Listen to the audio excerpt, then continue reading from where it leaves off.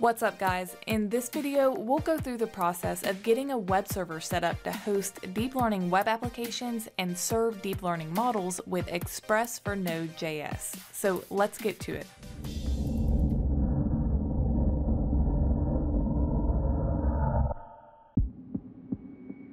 To build deep learning applications that run in the browser, we need a way to host these applications and a way to host the models. So then, really, we just need a way to serve static files. If you followed the series on deploying Keras models, then you know that we already have a relatively easy way of hosting static files, and that's with Flask.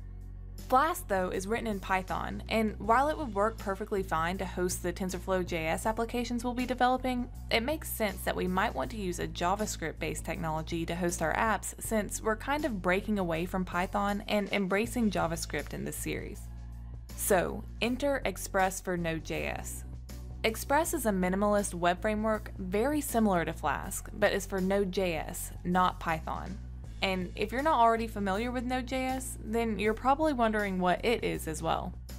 Node.js, which we'll refer to most of the time as just Node, is an open source runtime environment that executes JavaScript on the server side. See, historically, JavaScript has been used mainly for client-side applications, like browser applications for example. But Node allows us to write server-side code using JavaScript. We'll specifically be making use of Express to host our web applications and serve our models. So let's see how we can do that now. First things first, we need to install Node.js. I'm here on the Downloads page of Node's website, so you just need to navigate to this page, choose the installation for your operating system, and get it installed. I've installed Node on a Windows machine, but you'll still be able to follow the demos we'll see in a few moments, even if you're running another operating system. Alright, after we've got Node installed, we need to create a directory that will hold all of our project files. So we have this directory here I've called TensorFlow.js. Within this directory, we'll create a subdirectory called local server, which is where the Express code that will run our web server will reside. And we'll also create a static directory, which is where our web pages and eventually our models will reside. Within this local server, we create a package.json file, which is going to allow us to specify the packages that our project depends on. Let's go ahead and open this file. I've opened this with Visual Studio Code, which is a free open source code editor developed by Microsoft that can run on Windows, Linux, and Mac OS. This is what we'll be using to write our code, so you can download it and use it yourself as well, or you can use any other editor that you'd like. Alright, back to the package.json file. Within package.json, we're going to specify a name for our project, which we're calling TensorFlow.js, all lowercase per the requirements of this file. We'll also specify the version of our project. There's some specs that the format of this version has to meet, but most simplistically, it has to be in an x.x.x format, so we're just going to go with the default of 1.0.0. Alright, name and version are the only two requirements for this file, but there are several other optional items we can add, like a description, the author, and a few others. We're not going to worry about this stuff, but we are going to add one more thing: the dependencies. This specifies the dependencies that our project needs to run. We're specifying Express here since that's what we'll be using to host our web apps, and we're also specifying the version. Now, we're going to open PowerShell, and we have the ability to open it from right within this editor by navigating to View, and then Integrated Terminal. And you should have the ability to open the terminal of your choice that's appropriate for your operating system if you're running on Linux, for example, and don't have PowerShell. Otherwise, you can just open a terminal outside of the editor if you'd like. Alright, so from within PowerShell, we make sure we're inside of the local server directory where the package.json file is. And we're going to run npm install. npm stands for Node Package Manager, and by running npm install, npm will download and install the dependencies listed in our package.json file. So let's run npm install, and we'll see it installs Express.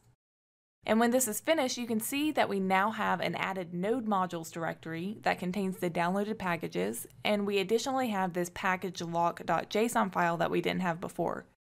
It contains information about the downloaded dependencies. Don't delete these things. Alright, so at this point, we have Node, we have Express.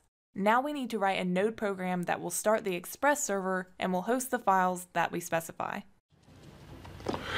Oh, see, that makes sense. To do this, we'll create this file called server.js. Inside of server.js, we first import Express using require Express. Using require like this will import the Express module and give our program access to it. You can think of a module in Node as being analogous to a library in JavaScript or Python, just a group of functions that we want to have access to from within our program. And then we create an Express application using the Express module, which we assign to app. An Express app is essentially a series of calls to functions that we call middleware functions. Middleware functions have access to the HTTP request and response objects as well as the next function in the application's request-response cycle, which just passes control to the next handler. So within this app, when a request comes in, we're doing two things. We're first logging information about the request to the terminal where the Express server is running, and we then pass control to the next handler, which will respond by serving any static files that we've placed in this directory called static that's right within the root directory of our TensorFlow.js project. So in our case, the middleware functions I mentioned are here and here. Note that the calls to app.use are only called once, and that's when the server is started. The app.use calls specify the middleware functions, and calls to those middleware functions will be executed each time a request comes into the server. Lastly, we call app.listen to specify what port Express should listen on. I've specified port 81 here, but you can specify whichever unused port you'd like. When the server starts up and starts listening on this port, this function will be called, which will log this message letting us know that the server is up and running. Alright, we're all set up. Let's drop a sample HTML file into our static directory, then start up the Express server and see if we can browse to the page. We're going to actually just place the web application called predict.html that we created in the Keras deployment series into this directory as a proof of concept. So we place that here. You can use any HTML file you'd like though to test this. Now to start Express, we use PowerShell.